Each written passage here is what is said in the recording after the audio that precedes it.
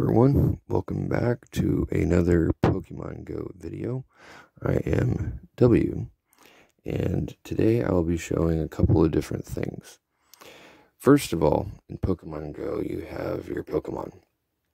Whenever you catch a Pokemon, you can click on it, and it shows you the different candies. It'll say the Pokemon type of candy, also if you can power them up or not, and if they need to evolve.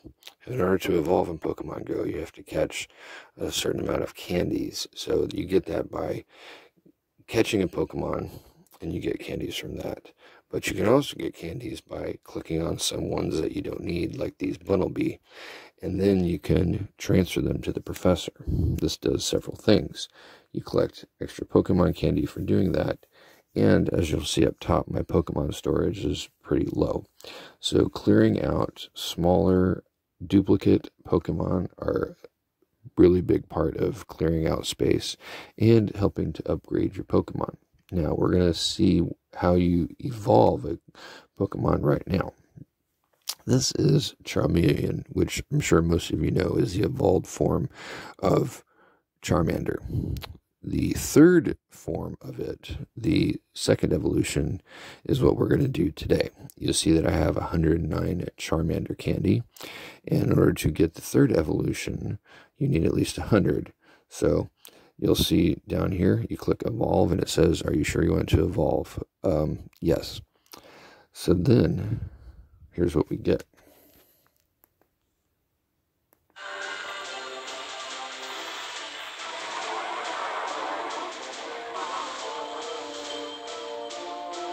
We get the Dragon Charizard, one of the most fearsome Pokemon that you can get.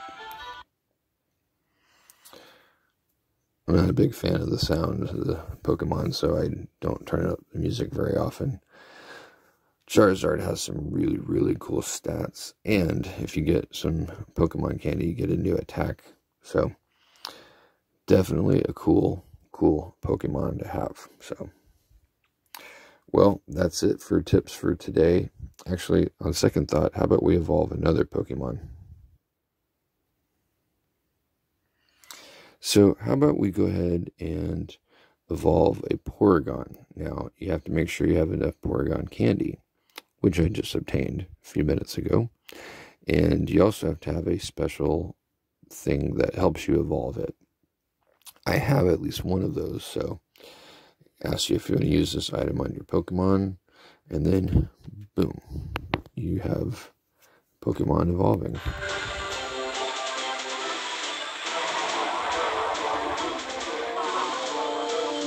You get the correctly named Porygon 2.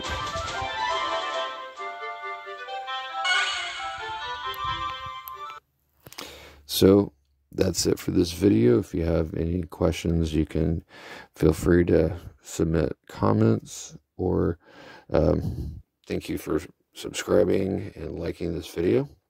Have a great rest of the day.